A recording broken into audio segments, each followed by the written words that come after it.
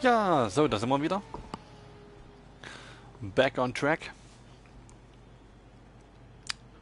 Und ja, wieder in Daytona. Und jetzt könnte es ja tatsächlich sehr interessant werden. Noch interessanter ist gerade eben nicht, dass gerade so mal der Schnellste dann von hinten startet. Ähm,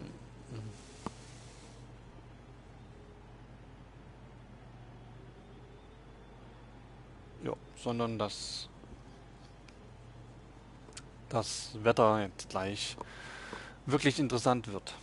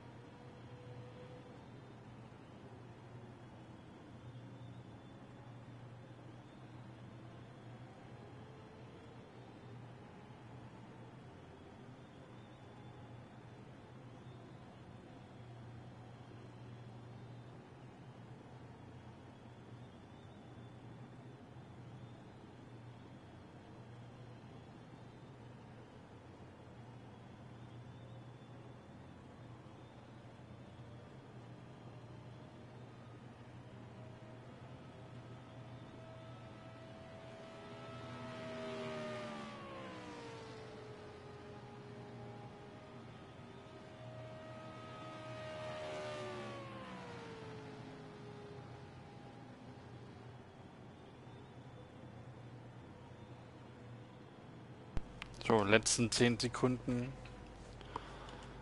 wird er noch trainiert.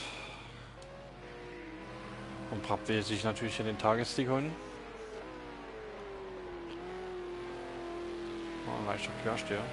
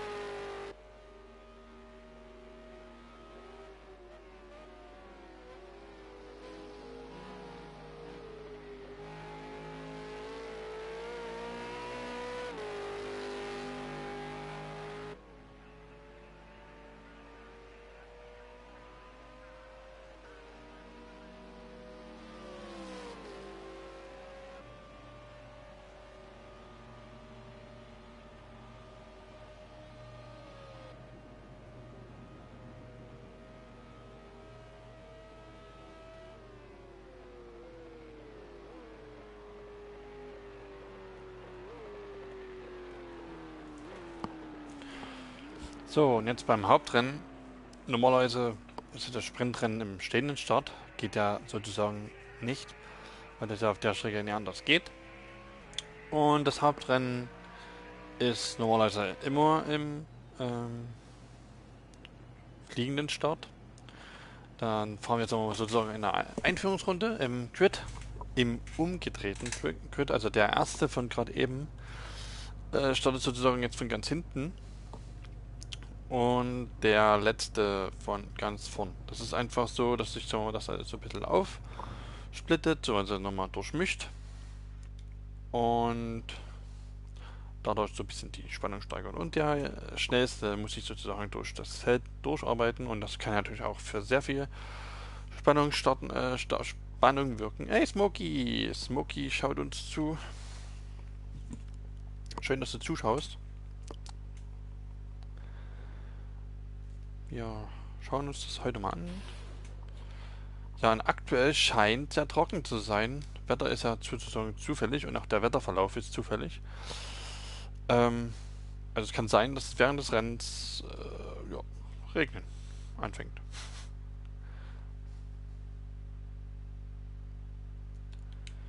So, die tun sich jetzt sozusagen ordnen.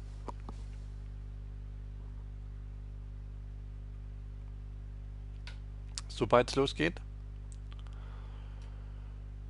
Und dann fahren sie eine Einführungsrunde. Meistens fahren wir diese mit 120 km/h.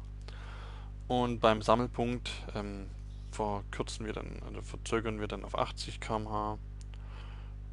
Und ab der Boxenlinie oder ab einem festgelegten Punkt darf Gas gegeben werden.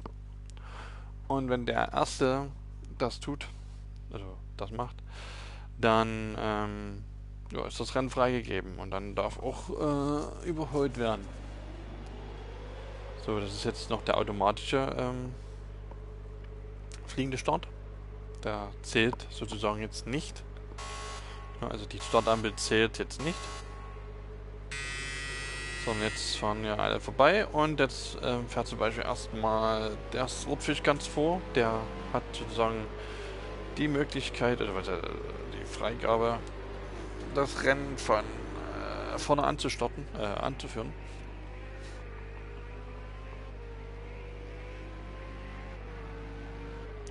Obwohl ich... Nee, warte mal. Warum ist jetzt das Hecklos ganz vorne?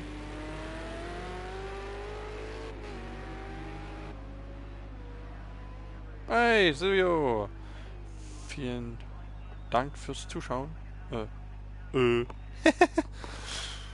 So, jetzt wartet.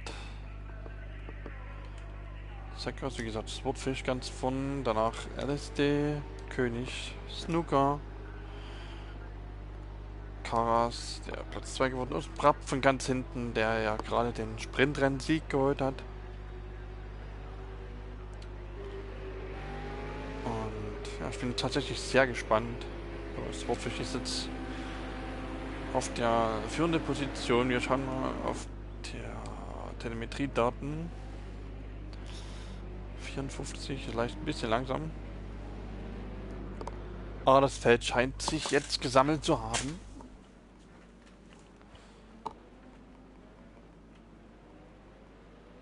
Sehr schöne Kamera, wie ich finde.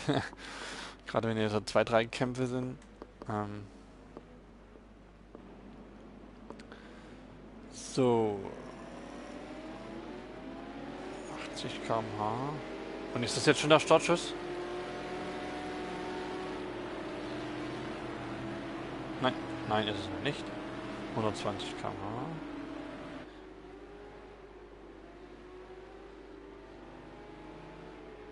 Ja, ist vielleicht schon ein bisschen zu schnell.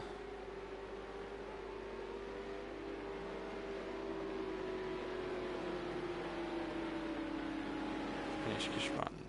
Jetzt geht's gleich los. Die Spannung steigt.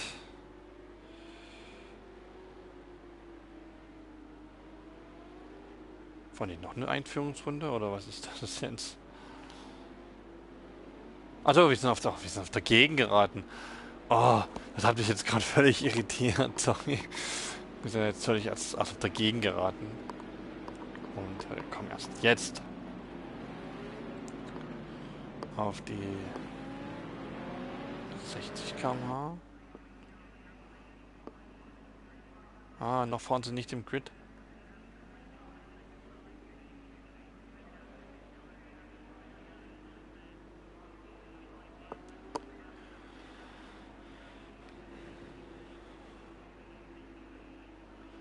So, die Fahrer sind bestimmt schon völlig aufgeregt und geben gleich das Rennen frei, sozusagen das Swordfish. Wir nähern uns der Boxenlinie.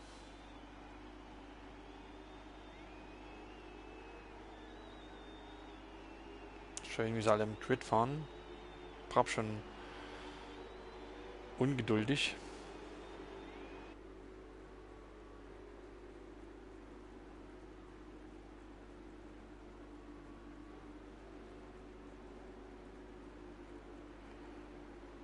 Wenigen Sekunden, Momenten geht das los. Und vorne ist schon die Startziellinie. Und ja, gibt Gas. Let's go Racing Boys. Und oh, er nimmt natürlich dann gleich schon sehr gut den Start erwischt. Swordfish schon gleich mal fast eine Sekunde. 6, 7 Zehntel rausgefahren. Und ja, Brab hat sich schon eine Position geholt. Sehr eng dort hinten. Karas hat dann wahrscheinlich ein bisschen geschlafen.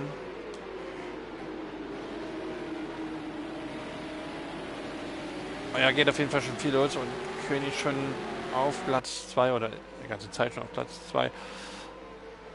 Aber hat hier knapp eine Sekunde auf Swordfish schon liegen gelassen. Hier ist natürlich sehr viel Verkehr jetzt.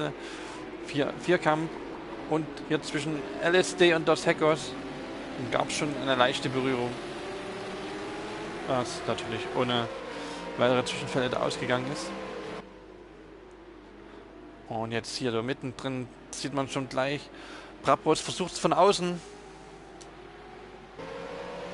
Oh Gottes Willen, das gab gleich einen heftigen Crash zwischen Dos Hecos und Brab. Ich denke mal, das wird auf jeden Fall nur Untersuchungen nach dem Rennen geben. Ich konnte jetzt nicht genau erkennen, wer hier schuldig war. Aber Brab scheint ja sehr... das Hecos scheint ja Brab auf jeden Fall sehr heftig die Lichthupe zu geben. Gut, da muss man dann mal wahrscheinlich einen von den zwei Fahrern oder beide Fahrer mal versuchen reinzukriegen. Aber wir gehen mal wieder vorne an die Front. Und König hat in der Zwischenzeit während diesen Unfalls Karas sich geholt. Und LSD scheint sich jetzt auch an Karas vorbeizubremsen, an Swordfish vorbeizubremsen, tut mir leid. So, und Swordfish jetzt nur noch auf der dritten Position. Ich denke mal, Snooker wird hier auch gleich den Swordfish holen. Das Hecos und Brab beide in der Box.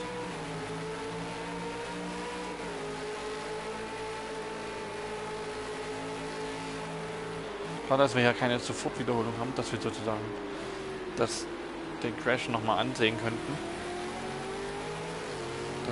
Damit müssen wir leider bis nach dem Rennen warten.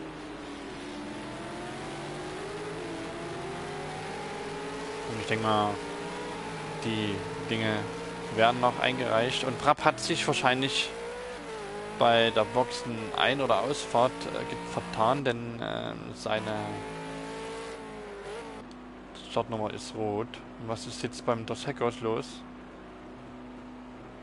Er fährt sehr langsam.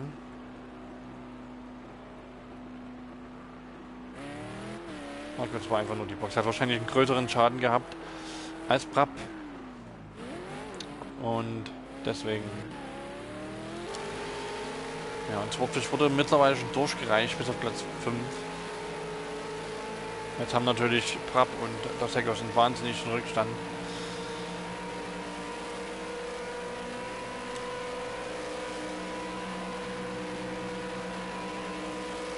Aber LSD versucht es vorne. Und, oh, da hat sich König wahrscheinlich ein bisschen verbremst. Und LSD scheint ja Stück für Stück ranzukommen, aber ja. Ich weiß gar nicht, wo der zuerst anfangen sollst, ja. Aber auch hier ist viel Bewegung drin. Cars versucht den Snooker wieder einzuholen.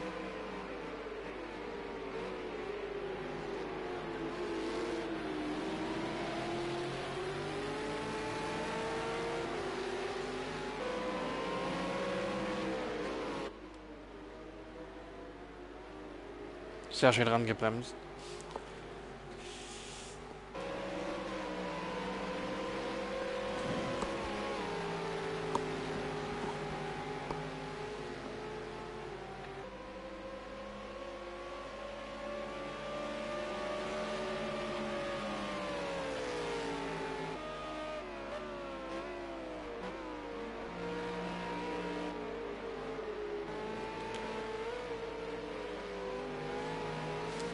Snooker.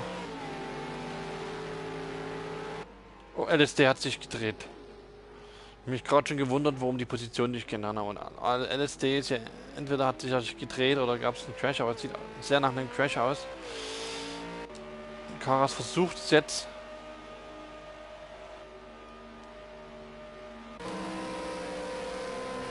Man sieht ja, mehr als 293 km/h schaffen die Fahrzeuge nicht. Auch hier wieder sieht, Karas fährt die Kurve weiter innen. Snooker nimmt sie halt ein bisschen weiter außen. Und es sah so aus, als hätte der Snooker auf jeden Fall die Kurve besser genommen. Das ist jetzt so ein aktueller Zweikampf.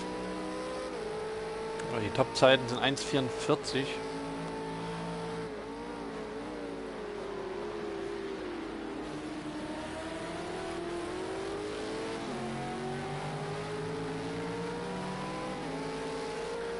Und Snooker scheint König näher zu kommen. Aber das jetzt sehr eng zwischen den drei ersten Positionen ist.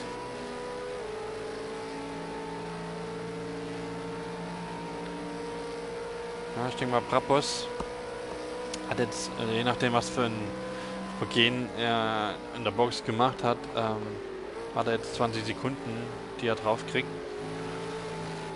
Aber je nachdem wird das natürlich bei uns anders gewertet. So, und Karas.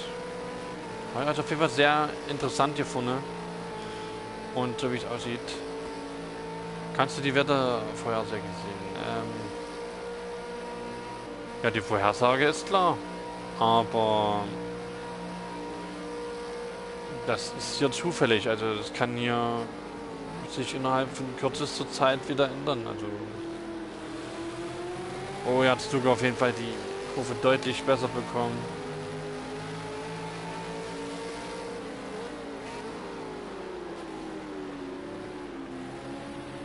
Jawohl, hat er sich den genau. Oh, so schnell alleine umschalten ist gar nicht so einfach. Und hier gibt es natürlich jetzt einen absolut interessanten Zweikampf und Kara schaut sich das alles erstmal an, bevor er da auch noch mitspielt. Aber genau sowas wollen wir sehen. Faires Racing am Limit. Karas hat die Kurve ja, ein bisschen weit rausgefahren, aber noch drin. Hab Handy, ist alles so klein hier. Also bei der Vorhersage steht klar.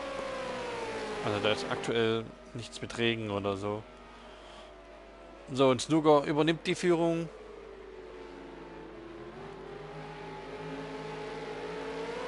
Sehr schön genommen. Also das war schon Weltklasse. Muss man, also kann man nicht anderes sagen.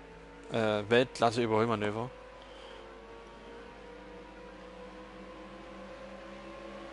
Aber König lässt sich von sowas nicht beirren und holt sich Snooker von außen. Jetzt ist natürlich die Höchstgeschwindigkeit zu viel am Limit. Und schauen wir mal, jetzt ist natürlich Snooker innen. König versucht sie weiter außen, hat er sich leicht verbremst. Und Karas konnte sich das auch nicht zunutze machen.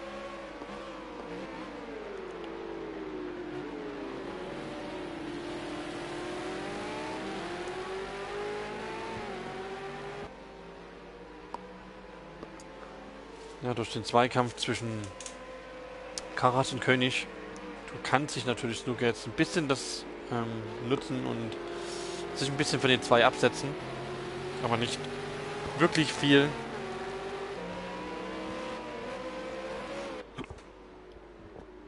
Und natürlich jetzt die Hoffnung da haben. Ja, jetzt sieht man, dass der Karas durch die Kurve so ein bisschen besser durchkommt.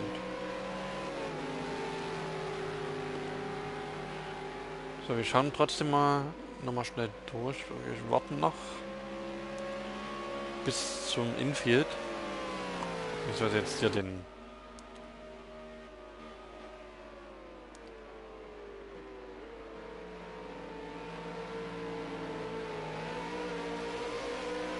Das Überholmanöver verpassen.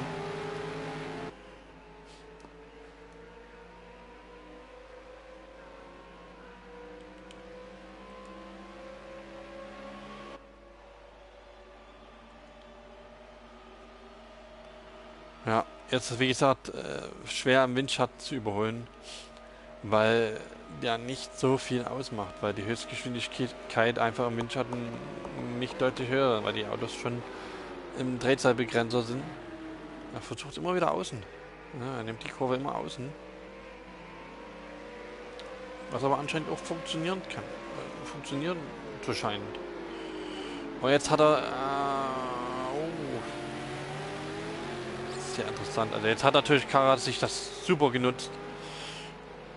Und jetzt die nächste Kurve müsste eine Rechtskurve sein. Aber er hat dann ein bisschen wieder nachgelassen.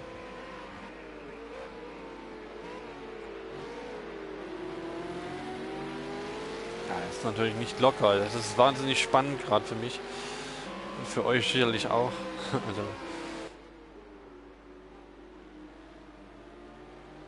jetzt wieder. Habt ihr das gesehen, wie gut Karas hier eigentlich durchkommt?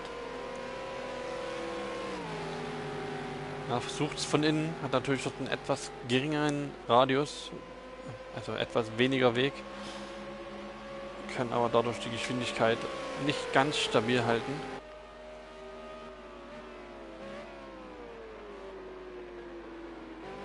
Oh, da war es aber jetzt ganz schön die Tür zugemacht. Aber alles im Rahmen. Ja, jetzt gehen wir aber trotzdem mal kurz hinten durch. Naja, leider ist jetzt der Sekos. Naja, fährt hinterher und das macht natürlich bei so einem Ding jetzt keinen Spaß, ne, weil du hast keine Möglichkeit, so wirklich ranzukommen. Und jetzt versucht Karas nochmal. Schauen wir mal, ob es diesmal funktioniert und diesmal scheint es funktioniert zu haben. Aber oh, Karas verbremst sich leicht. Kann sich aber im ersten Moment durchsetzen, aber jetzt ist ein bisschen weit rausgekommen und aufs Gras.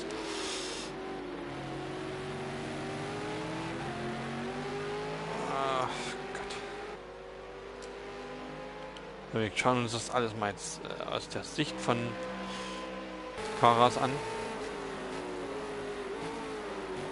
Ja, ja, wieder auf der Bremse ein bisschen unruhig, das Auto von König.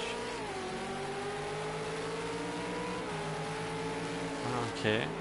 Können wir nochmal zeigen. Hallo, hier bin ich. Und beide sehr gut genommen, auf sehr unterschiedliche Weisen. Aber beide ungefähr gleich gut durchgekommen.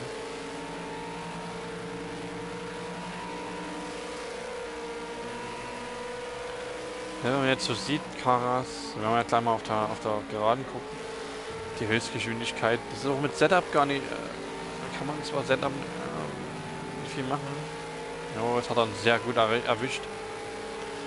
Ja, jetzt auch wenn du jetzt nach außen gehst, fährst du sozusagen wieder wie gegen eine Wand, weil der Windschatten ja sozusagen weg ist. Und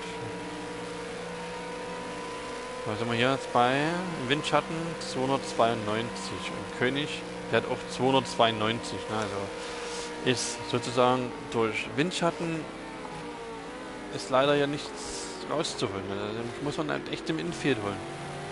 Oder halt, da kam aber ein bisschen quer, ja.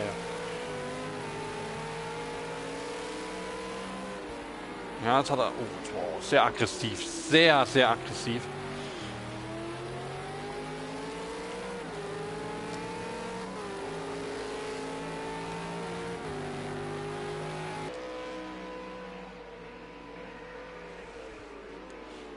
Ja, scheint ein trockenes Rennen zu bleiben. Vorher sage ich immer noch trocken.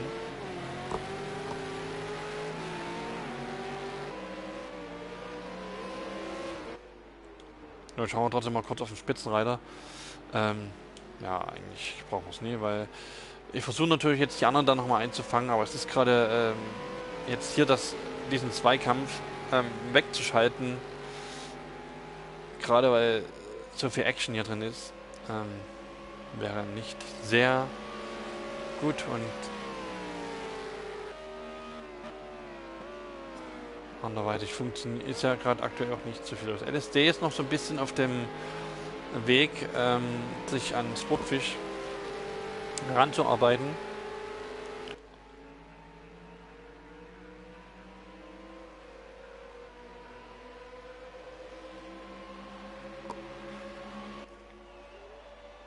Ja, aber Snooker, der Abstand wird auch wieder geringer.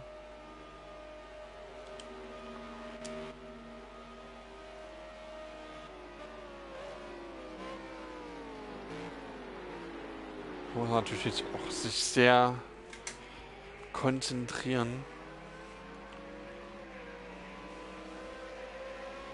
Wir sind jetzt schon in Runde 11.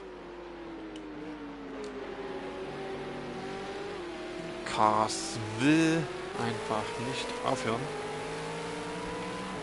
Macht man sich natürlich auch ein bisschen die Reifen kaputt, aber so wie es aussieht, sind die Reifen noch optimal. Wow. Aber hier ist auf jeden Fall auch ein bisschen Risiko mit dabei. Aber ohne zu viel zu wollen oder so mal eine Kollision zu riskieren. Snooker freut es natürlich, dass die zwei sich hinten streiten. Ja, ein LSD kommt Sportfish immer näher. Also ein bisschen mit dem Auge auf die Zeiten achten. Also rechtzeitig zurückschalten. Wir könnten vielleicht auch mal kurz durchschalten.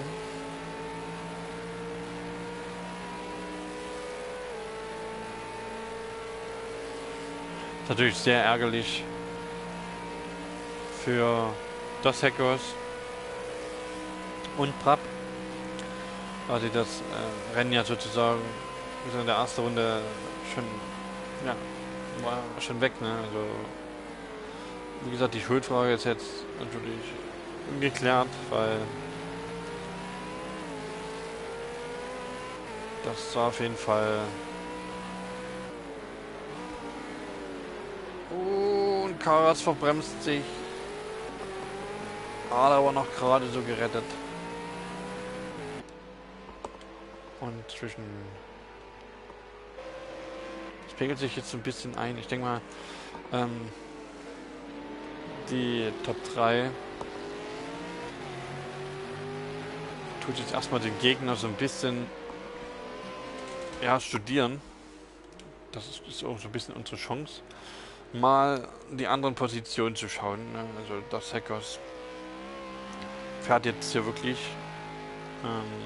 so wie es aussieht, wirklich am Limit. Mit einer 1,43er 3er Zeiten, der fährt ja dieselben Zeiten wie an der Spitze. Boss auch mit eigentlich Spitzenzeiten unterwegs. LSD, naja, scheint leichten Schaden vorne zu haben. Kommt sehr schleppend an Swordfish ran. Aber so 1, 2 Zehntel. Und jetzt vorne scheint es schon wieder ein bisschen enger zu werden. Swordfish fährt so ein bisschen seine Runden für sich. Und mit der Hoffnung, dass das LSD nicht so schnell näher kommt. Und hier vorne, ja, das Podium ist sich noch nicht ganz einig, in welcher Reihenfolge sie oben auf dem Podium stehen wollen. Und ja, ist auf jeden Fall sehr eng hier vorne.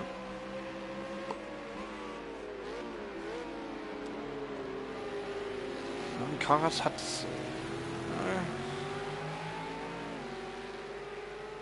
man will auch nicht wirklich sagen, dass das jetzt die über die Grenzen geht, sondern die sind halt wirklich vorne am Limit. Mal ein bisschen 1, 2 Kurven gleich.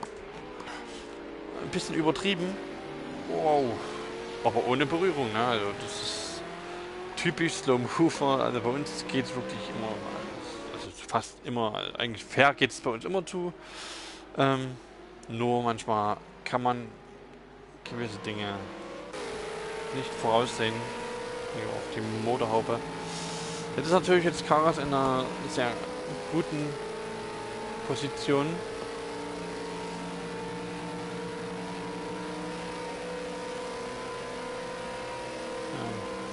Kommt natürlich auch noch darauf an, wie sie durch den Bus. Das ist natürlich jetzt sehr ungünstig, wie der Karas gefahren ist, weil verliert man Speed. Und jetzt ne, vom Busstop war er natürlich deutlich näher ran. Und jetzt ist er schon wieder, ja, vom Abstand ein bisschen weiter zurück. Der LSD immer noch so um die 8 Sekunden. Also die Zeiten zwischen LSD und Swordfish sind noch so mal so ein bisschen in seine Richtung und mal so ein bisschen in Swordfish seine Richtung.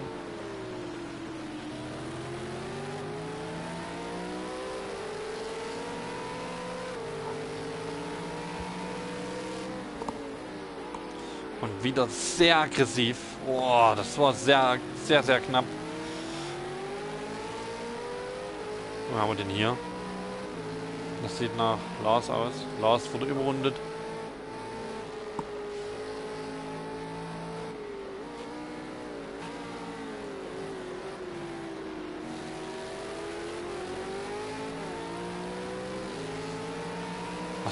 Das tut immer so ein bisschen weh, das zu sehen. Ne?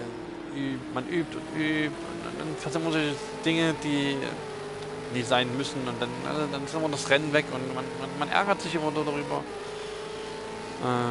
Auf jeden Fall, Hieronymus, ist auf jeden Fall mega, mega interessant, was ihr drei was hier vorne abgeht. Weil man kann gar nicht so richtig sagen, ja, wer hat im Endeffekt nur die Nase vorne, ne? Und man kann auch nicht so wirklich weggehen, aber es ist auch nicht, es lohnt sich auch jetzt nie wirklich. Oh, und jetzt hat Karas die deutlich besser bekommen. Bleibt unten. Und jetzt sind sie wieder so geschwindigkeitstechnisch. Ne? Also man sieht, dass die Autos wirklich es sind ja die gleichen Autos. Aber jetzt hat er außen jetzt wieder ein bisschen bessere Chancen gehabt. So, und jetzt geht's ins Infield. Und boah. Das ist mega, mega spannend. Ja, das stimmt, Smokey. Leider ist es immer wieder Lars, den da trifft. Ich weiß auch gar nicht, warum die Kommentare nicht mehr neu lädt. Ich sehe das nämlich jetzt nur auf dem Laptop.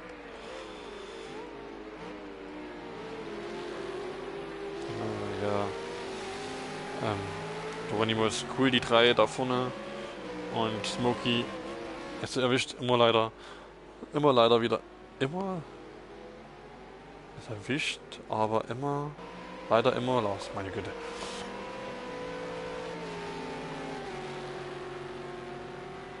So, Snooker ist ja immer noch so ein bisschen, ja, der freut sich dort vorne. Also ich glaube, er jetzt echt,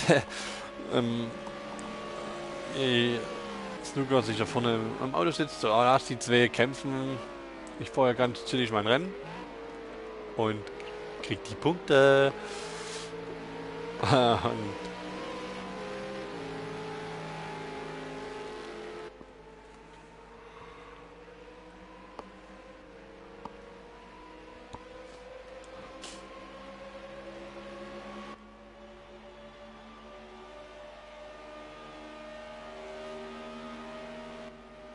Und hier hinten, Rapp scheint sich jetzt an LSD rangekämpft zu haben. Scheint ja, dass Lars irgendwie sich nochmal gedreht hat oder so. Weil die Zwischenzeit ja doch schon ziemlich heftig ist. Schauen wir mal kurz hier. Ob Rapp sich so schnell an LSD vorbei.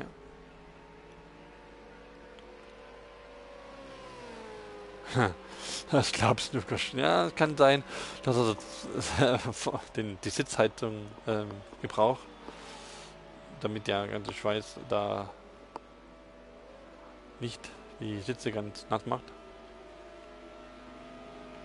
Aber Brapp hat sich LSD geholt. Relativ easy sah das ja schon aus. Brapp fährt auch deutlich schnellere Zeiten. Ich denke mal, er hat auch noch die Chance, Sportfisch zu holen.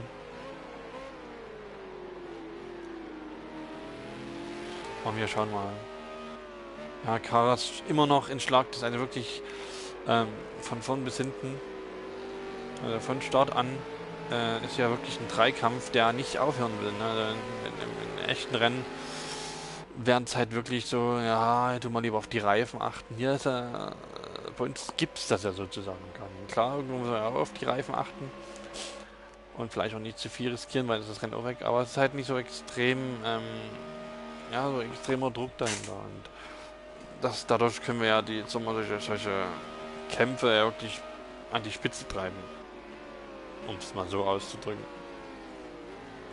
Und Karas will ja natürlich den zweiten Platz haben. Ich kann ja eigentlich gerade gar nicht sagen, wie viele Runden das sind. Schlecht informiert. Bin ich ganz ehrlich.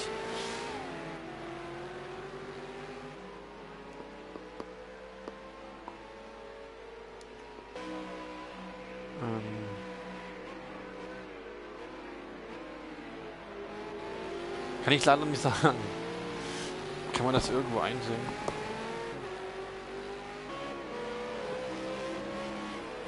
Da steht eine Runde 17. Die Strecke ist wie lang? Das kann ja mal jemand von den Snowmovern. Streckenlänge hab ich jetzt leider nicht da. Oder hab ich da? Mal ausrechnen.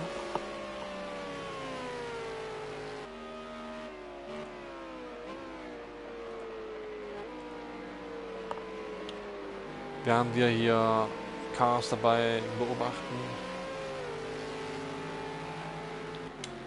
wie er hier vorbei will.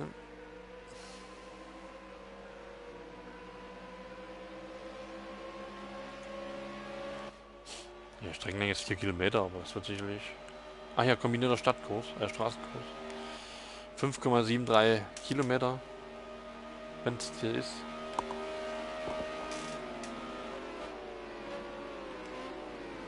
Und jetzt wird es hier vorne auch wieder knapp.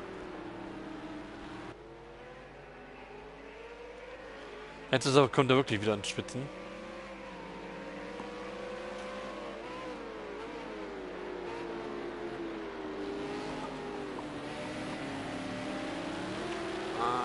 Und Karas über den Platz 2.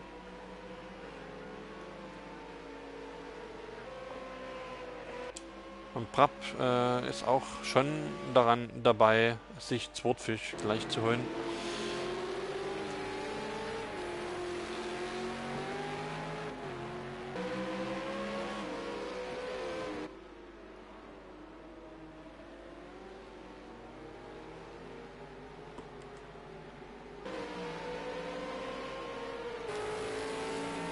Ja, anscheinend ja Karas übernimmt ja gleich die Führung.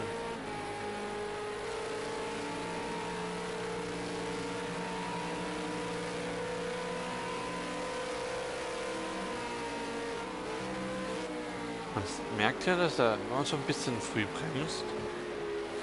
Aber es scheint zu funktionieren. Guck mal, wie gut er hier durchkommt.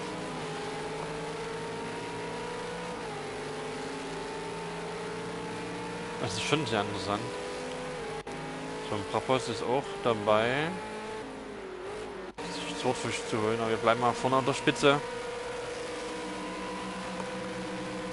Ja, ist er natürlich jetzt am Überlegen, ja, wie macht das denn? Ja, da muss er auch vorne bleiben. Ist ja nicht so, dass er sich jetzt gleich, sagen wir mal, ist nur geholt. Sondern er will ja auch vorne bleiben.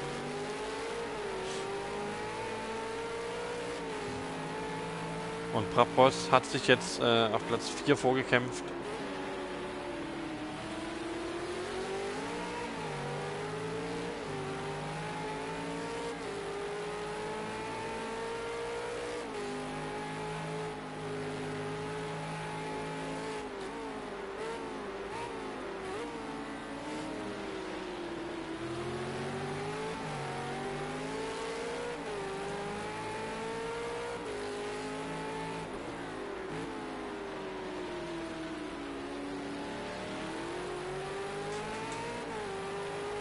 Ich habe mal hier hast du fast das Gefühl, bei König passt das Setup nicht ganz. Das Auto wirkt ein bisschen unruhig.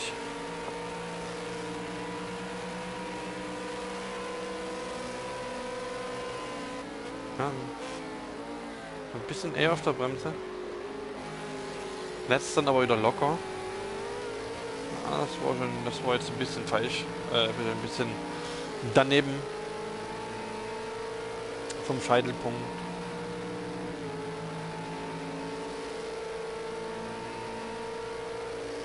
Hast du immer die Rundenzeit?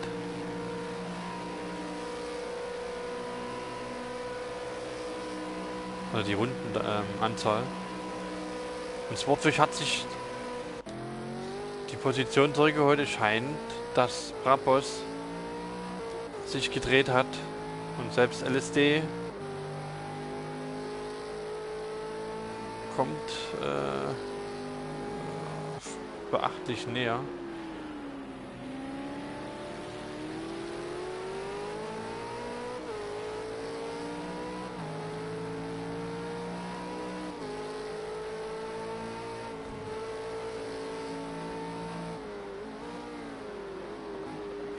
Und König hat jetzt ein bisschen Rückstand, oder was ist denn da passiert?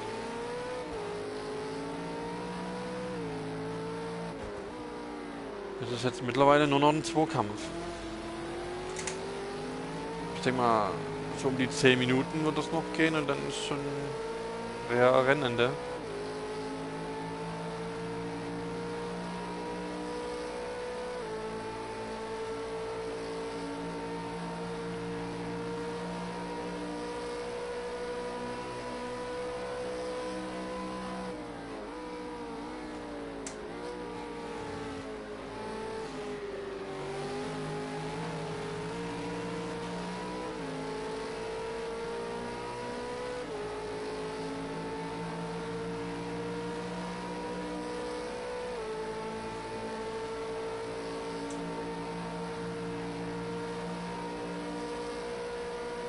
Aber Brab ist schon wieder dabei, sich Sportfisch zu holen. Er ist auf jeden Fall deutlich schneller unterwegs als der Rest, würde ich jetzt nicht unbedingt sagen, aber als einige der anderen.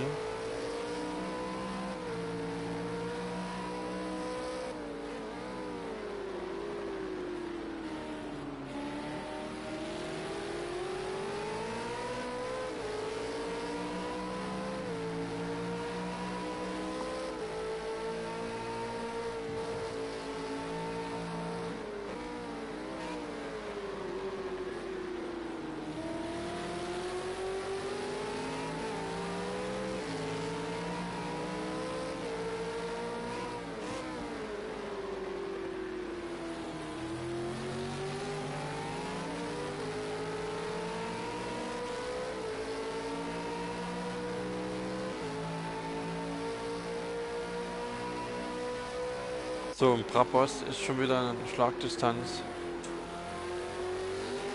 und wird sicherlich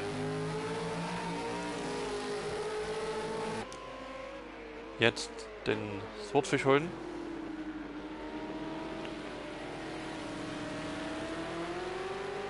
Ja.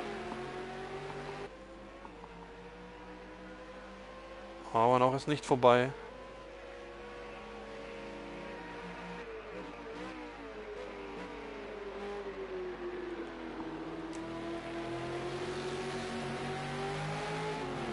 Hier vorne ist es auch schon wieder fast so weit, es ist unwahrscheinlich, also man kann gar nicht so richtig sich auf die Moderation konzentrieren, weil man selber völlig fasziniert und sich so gar nicht richtig auf das Reden konzentrieren kann, weil das doch schon sehr, sehr spannend ist, weil man ja selber unwahrscheinlich mitfiebert. Und jetzt sind natürlich zwei Zweikämpfe, wo man jetzt so ein bisschen alles im Auge haben muss. Ja, Prap hat es, denke ich mal, jetzt geschafft.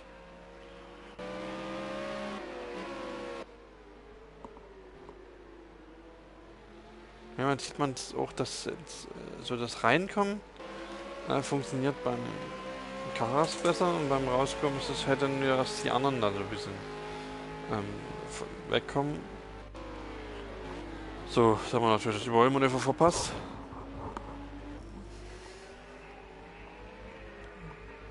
Aber es scheint noch nicht gegessen zu sein. Ja. Swordfish holt sich den Platz zurück. Oh Gott, hier vorne ist auch schon wieder innerhalb von einem Hundertstel und jetzt hat Karas die Führung übernommen.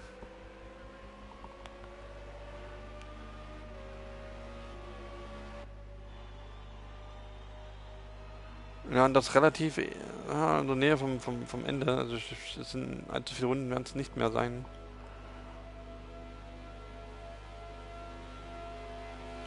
So, wir gehen nochmal auf den Zweikampf hier hinten. Oh, da ist aktuell wieder so ein bisschen Platz dazwischen. Oh, und Karas hat sich wahrscheinlich ein bisschen verbremst und jetzt ist er nur noch... So, und hat die Position wieder gedreht.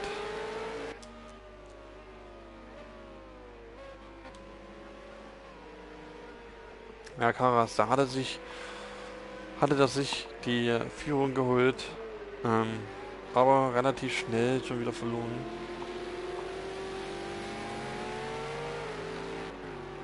Oh, war leichte Berührung dazwischen.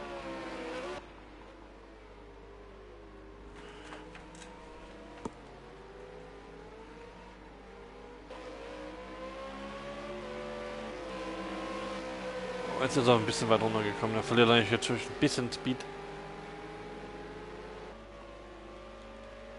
Schauen wir nochmal hinten. Ah, jetzt ist hier so ein bisschen Platz dazwischen.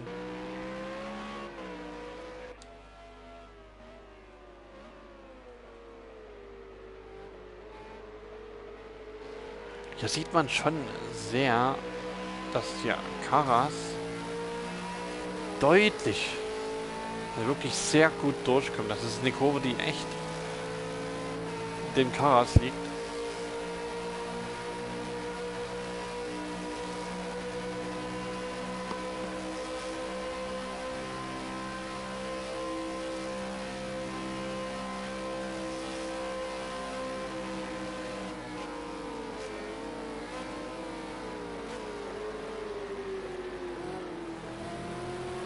Und es fängt an zu regnen. Es fängt an zu regnen. Und das relativ knapp vor Schluss.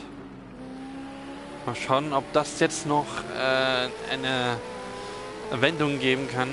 Regen ist Vorhersage.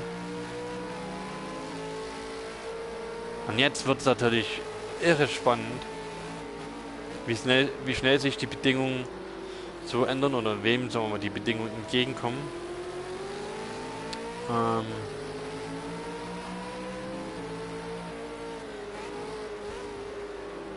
Es wird nämlich jetzt, denke ich mal, sehr rutschig und das Hackers in der Box. Holt er sich einen Regenreifen? Wäre wirklich sehr interessant. Aber es scheint im Moment noch nicht sehr viel Regen zu sein. Also es ist so ein bisschen Regen. Und vielleicht auch eher der nördliche Teil, also der südliche Teil der Strecke mehr Regen hat. Ah, hier ist ein Millimeter Kampf. Noch ist auf jeden Fall nichts hier, dass, sagen wir mal, man sich schon neue Reifen holen muss oder so. Aber die Reifen kühlen schon ab. Man sieht es oben rechts, dass die Reifen kühler werden. Also außerhalb des Temperatursensors. Hier ist sogar beide Reifen schon vorne ziemlich kalt.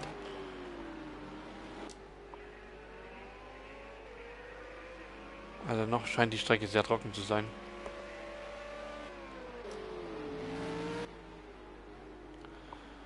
Ah, er hat sich auch Slicks noch geholt.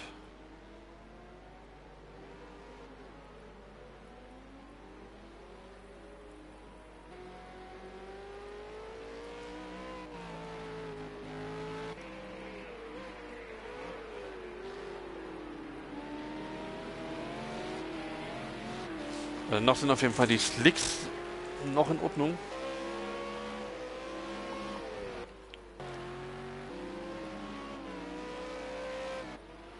Auf jeden Fall noch mit Slicks unterwegs.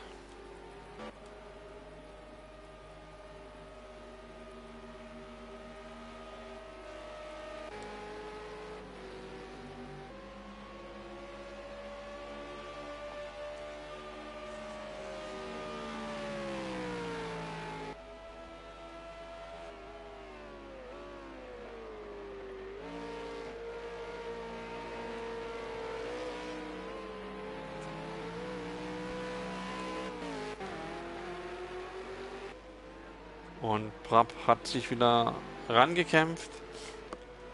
Und wir schauen mal, ob er sich jetzt mal vorne halten kann. Hart, aber fair. Gutes Überholmanöver.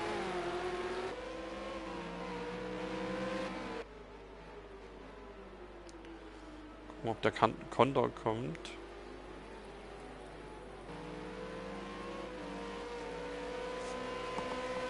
Wir schauen mal aus der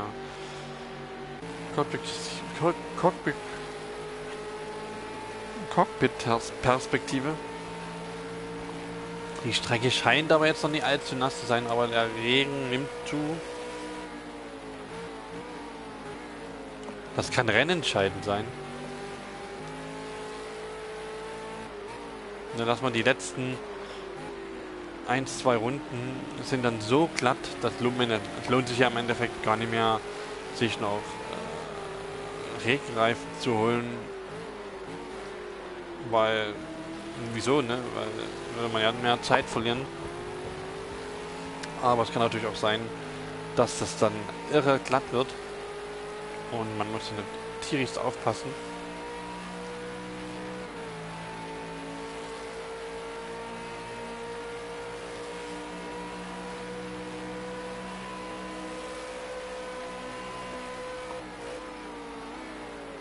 Ja, der Regen nimmt zu.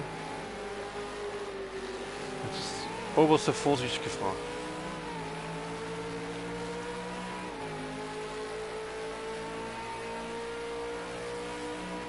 Ja, die Streckentemperatur nimmt auf jeden Fall ab.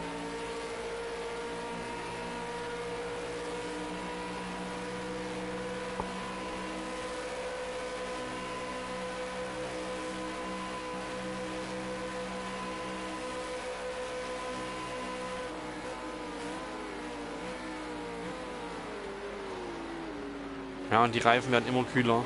Man merkt, dass die Fahrer sichtlich mehr Probleme haben. Ja, der ist schon beim Anbremsen, sieht man, wie sie dann teilweise schon übelst tierisch am Rutsch sind.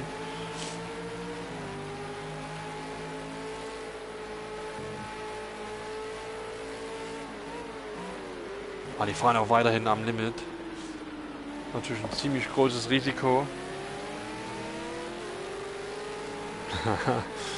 Tja, du Animus, könnte man ja öfters mal so einführen. Ne? Ich finde das auch geil. Also ich muss sagen, das macht es natürlich jetzt irre spannend und für die Fahrer natürlich eine übelste Herausforderung. Mit diesen Bedingungen, sagen wir mal, ne, diese Bedingungen jetzt zu managen.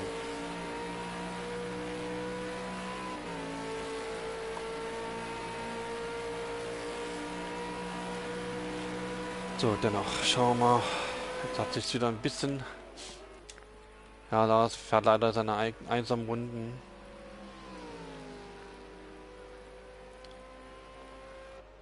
Hat leider keine Chance, da noch sich irgendwie zurückzurunden.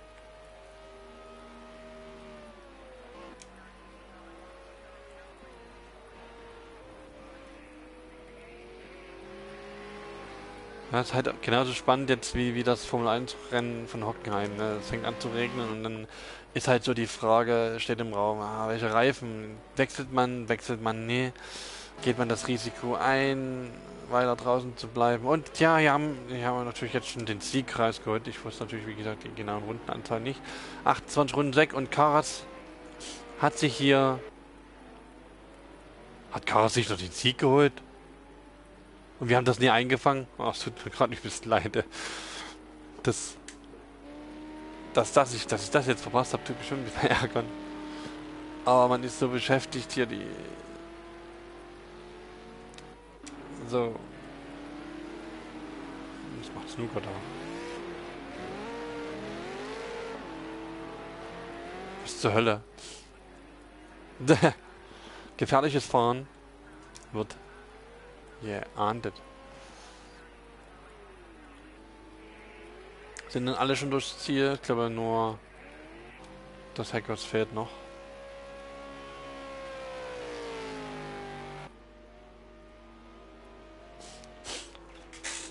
Ja, wenn sich jetzt nichts mehr hier groß ändert, haben wir ja Karas, der sich den Sieg im Hauptrennen holt. Ich will auch gleich mal gucken, wer hier der Tagessieger ist.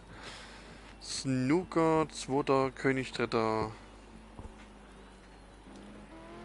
Swordfish, 4. Brabus, 5. Jetzt müssen wir auch mal gucken. Zeitlich verändert sicherlich nichts. Da ist schon viel Zwischenzeit dabei. LSD, 6. Und das Hackers leider 7. und letzter. Aber war auf jeden Fall jetzt nochmal gegen Schluss sehr spannend. Ich hoffe, ich kann speichern.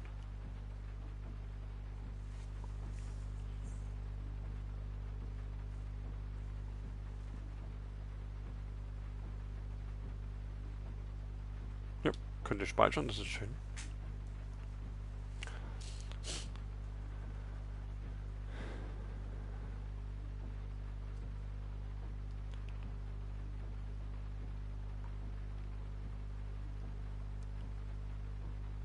Ja, ich würde sagen, Karas hat sich dadurch den Tagessieg geholt. Ne, 2. im Sprintrennen, 1. im Hauptrennen. Das ist für mich ganz klar der Tagessieg. Ich glaube, sein allererster Tagessieg. Snooker ist 4. im Sprintrennen, 2. im Hauptrennen. König 5. im Hauptrennen, im Sprintrennen, 3. im Hauptrennen. Swordfish 7. im Sprintrennen, 4. im Hauptrennen. Brabus 1. im Sprintrennen, 5. im Hauptrennen. LSD jeweils 6. Und das Hackers war 3. im Sprintrennen und leider letzter nur im Hauptrennen. Somit ist es klar, dass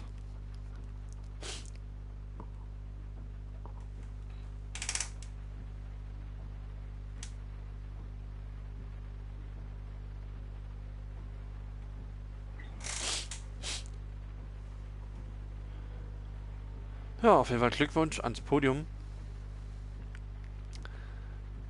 Ich würde auch gerne heute auf Interviews verzichten und gleich Feierabend machen. Vielen Dank fürs Zuschauen und denke mal in 2 Wochen gibt es definitiv wieder eine Übertragung, falls nicht irgendwas dazwischen kommt. Und ansonsten bis dahin, habt eine schöne Zeit und wir sehen uns. wenn es wieder heißt Let's Go Racing Boys.